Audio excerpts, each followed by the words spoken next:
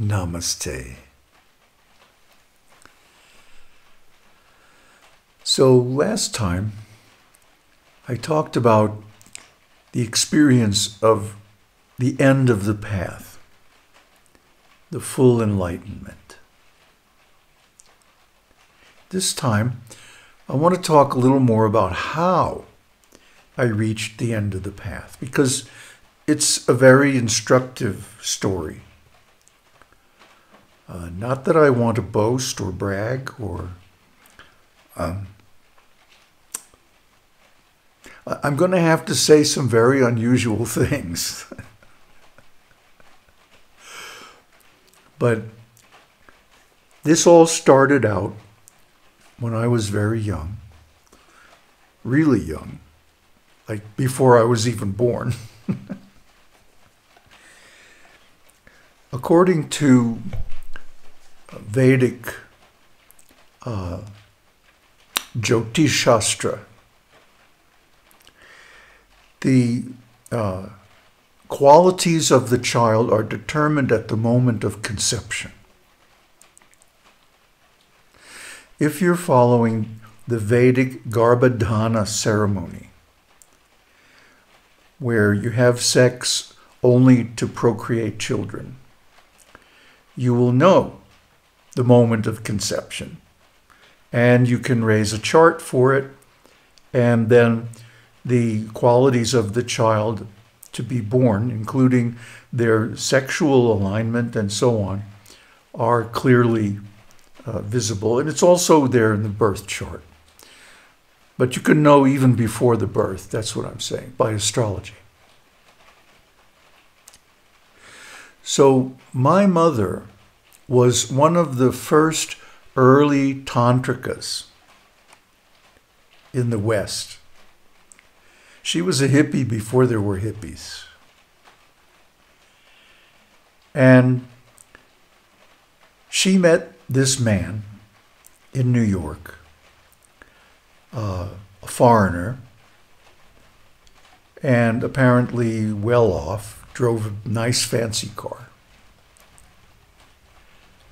And basically they ran away together.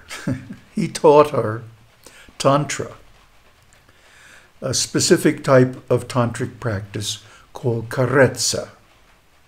It's an Italian word. It means caress. And this is a very loving form of tantric sexual practice. And I was born as a result of this practice. And in my chart, if you know how to analyze this, which very few people do, because of the mistranslation of the original works into Western languages, one can see very clearly in my birth chart that I am not an ordinary person.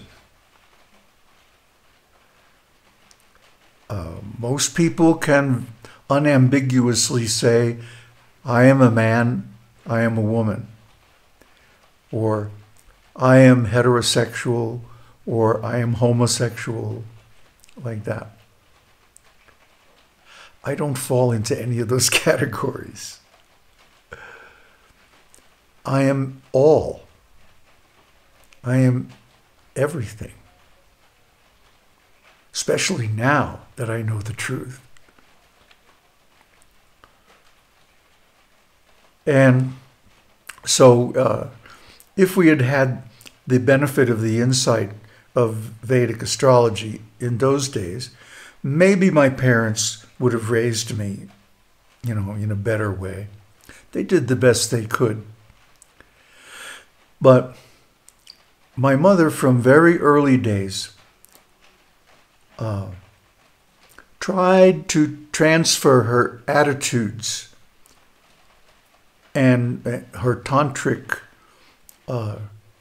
practices to me. Not that I had sex with my mother, but she explained things to me. Like the famous facts of life conversation that the parent is supposed to have with the child. Well, ours was a little different. So anyway, you can see in my chart, it's very clear that I'm neither male nor female, neither heterosexual nor homosexual, but somehow both. And also I'm kinky. So I started practicing these tantric things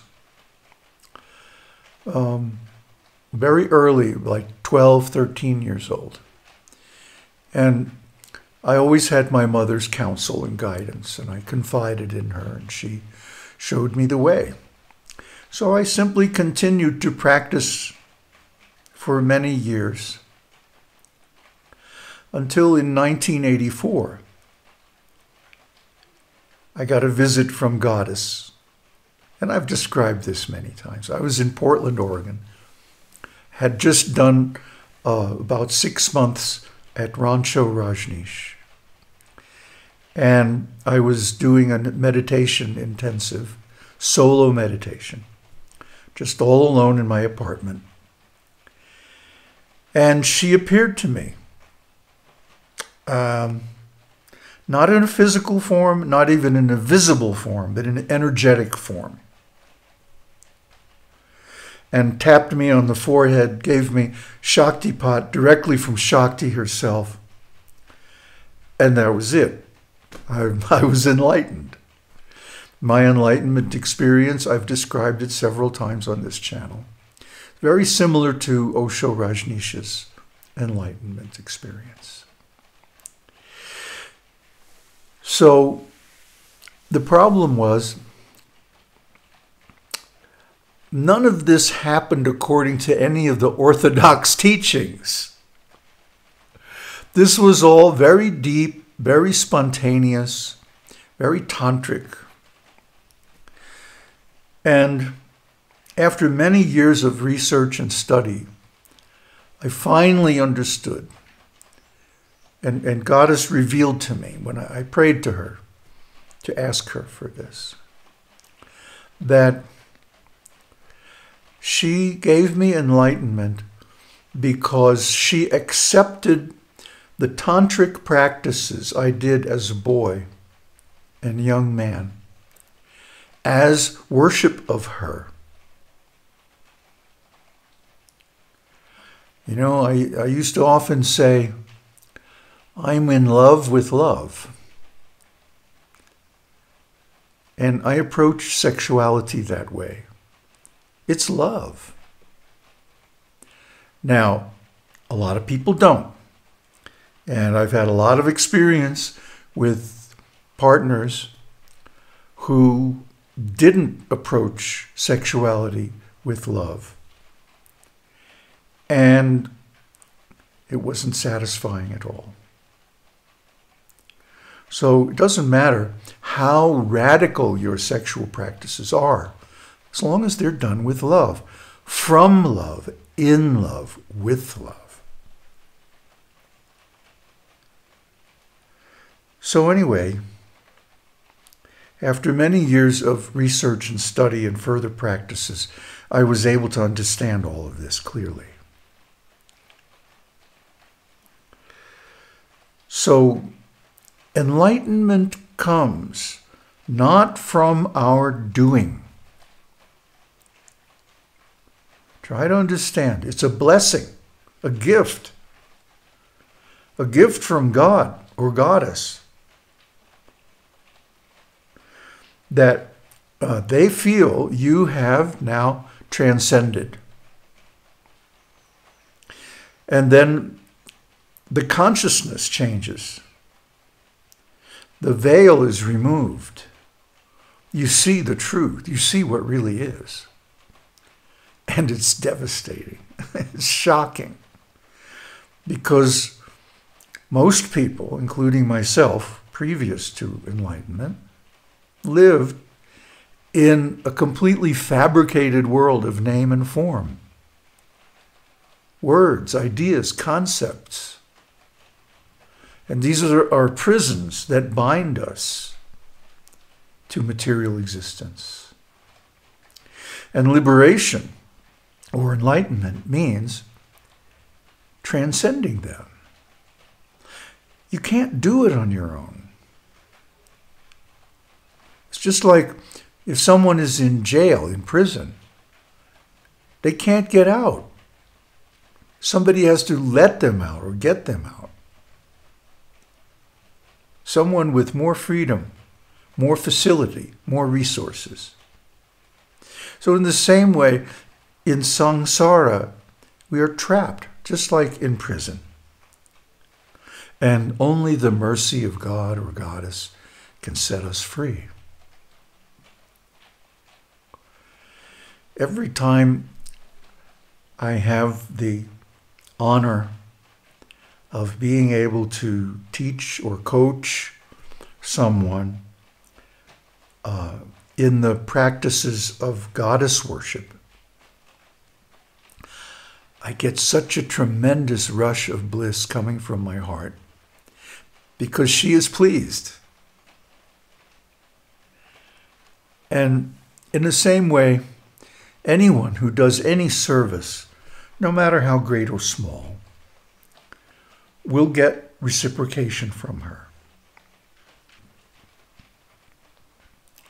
It happened with both the great Devi mantras that I practiced, Gayatri and Mahashodashi, both of which have a series on this channel,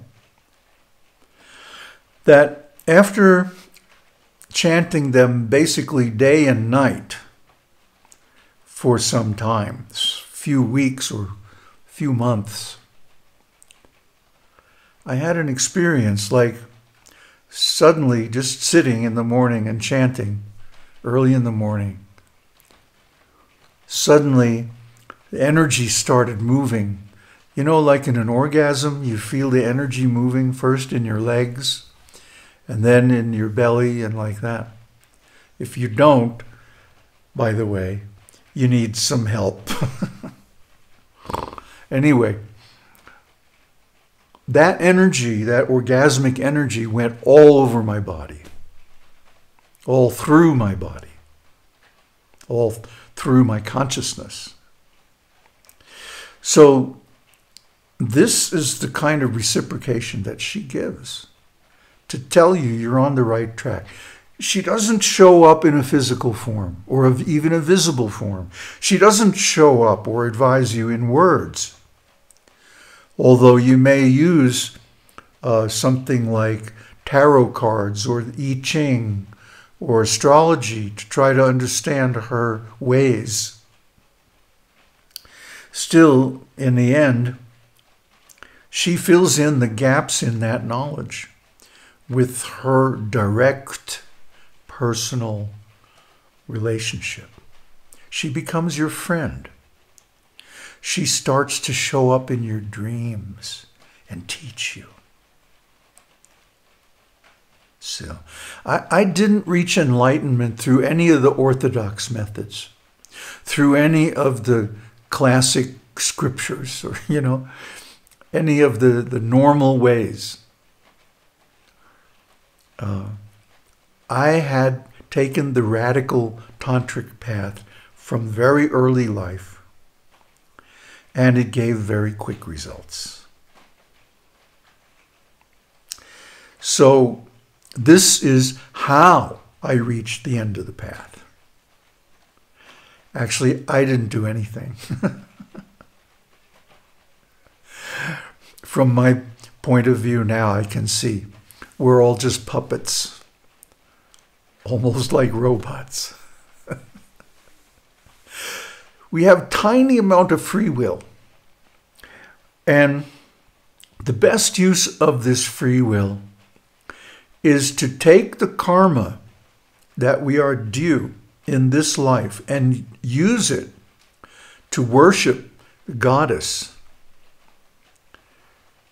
And whatever it is, whether we materially judge it good or bad, right or wrong, whatever, if we offer it to her with sincerity and love, she will reciprocate and bring us to the highest enlightenment. Aum Tat Sat. Aum Shakti. Aum.